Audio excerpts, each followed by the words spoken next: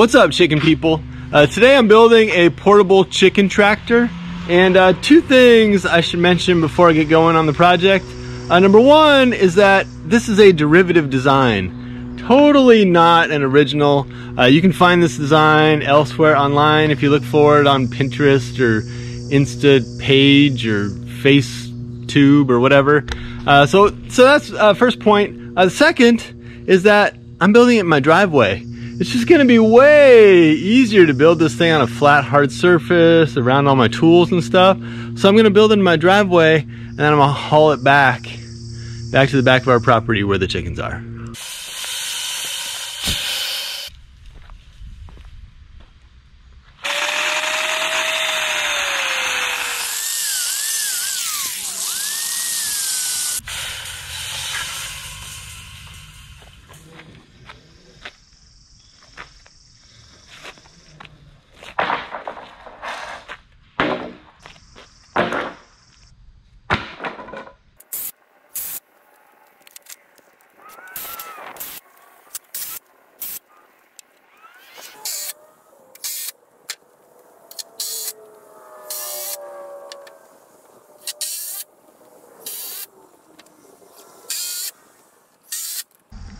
Alright, so that's it for the frame. You might see other frames that have cross members to avoid, racking of the structure. And I just don't imagine that I'm going to subject this guy to any lateral forces. Sure, if you were going to be, pulling it from one end, say, just pulling it from one end, it might get kind of, out of line and out of whack and stuff. But I'm going to be pulling it evenly from both ends. This isn't a door or a gate that's going to be hanging up or anything like that. Anyway, yeah, so I got the cross braces in. This is at my length measurement, and I just need to put up the hug wire.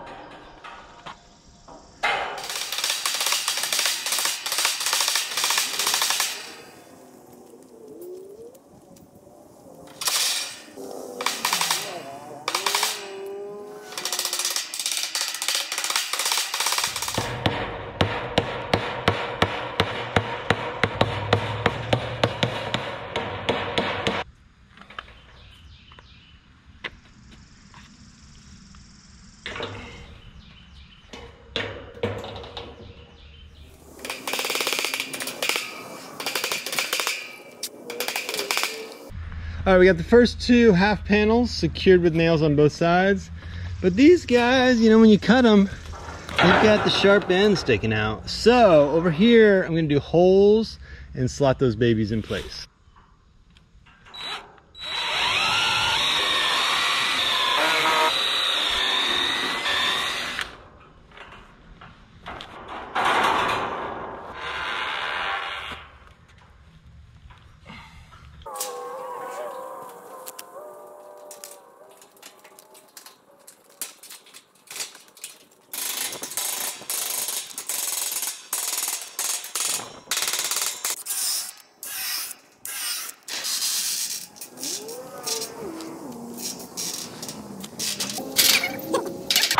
I'm sliding these in, but can you come over here and kind of hold them down? Because it's sort of like a progression, and I don't want to pop up. So just kind of hold this.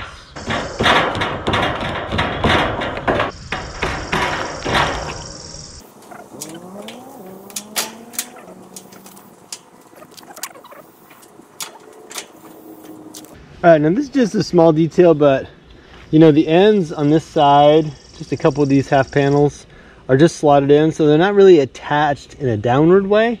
They're all wired together, but they're not attached. So I'm just gonna drill a few holes here and lash these guys to the frame just so they can't pop out. I don't think they will. They're pretty solid, but it'll just keep them in place.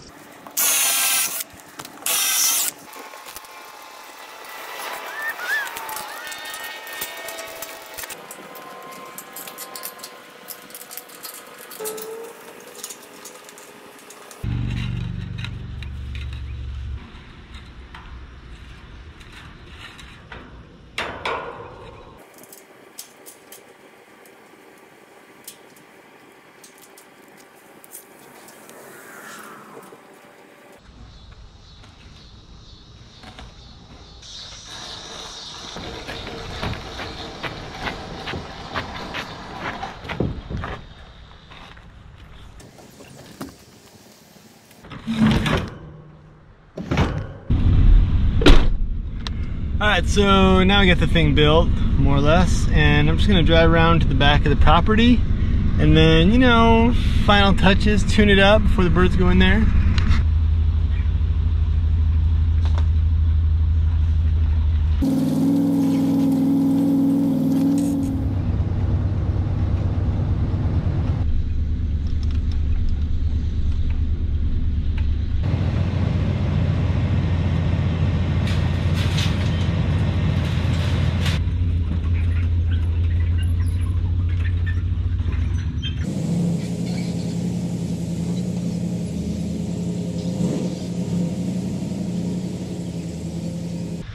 Chicken tractor delivery service.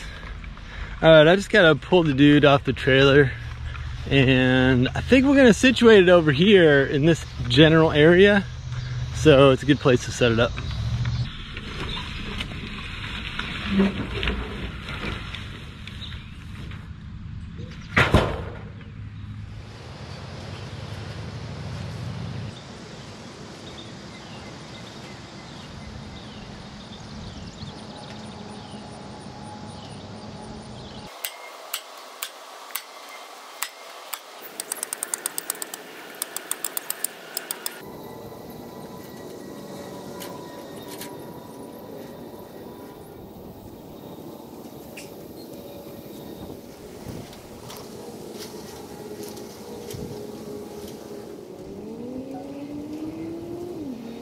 Now Melissa has referred to this as the gulag, which I think is a little bit of exaggeration or an overstatement, but you know, it's all chicken wired up, sealed up, chicken wire is nice and tight. Now I'm just gonna put a door on either end so you can get in one side or the other.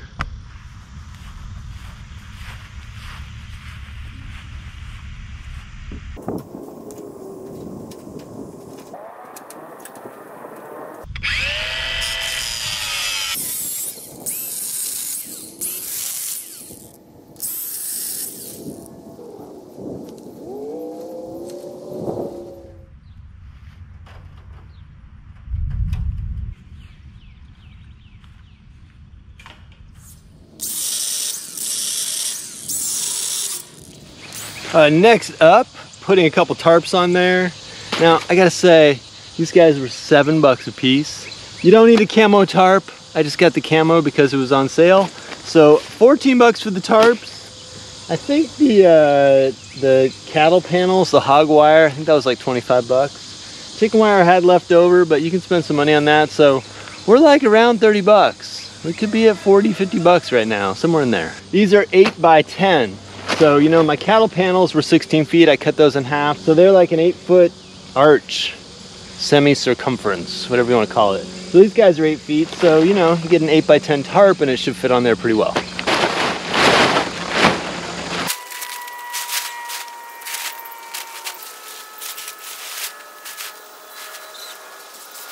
All right, so it might look a little bit like a mash unit, but this baby's pretty much dialed in. I do have a latch down here, made of hardwood. It's like oak, just to kind of seal this guy shut. And it just needs 3 things. Chickens, go get those right now. Water or 2, and some feeders. All right, before we move the chicks into the chicken tractor, you gotta check out the shop tractor. This is the second place they've been. They started out on a little table, then they got too big for that, and then we put them in this tractor, which we got from a friend. We've used this a million times now. And now we're gonna box them up and move them outside.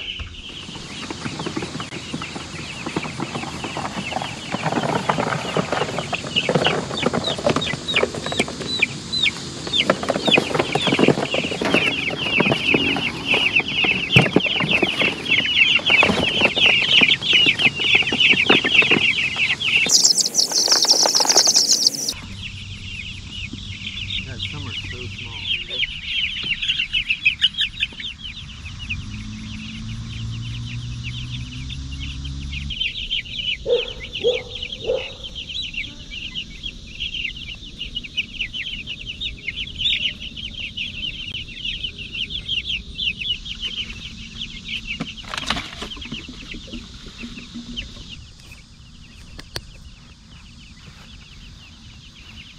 There should be more air. Yeah. It's just so nice. Baby, when do I get to come out of the chicken tractor? Tonight, maybe? For dinner? Come on, guy.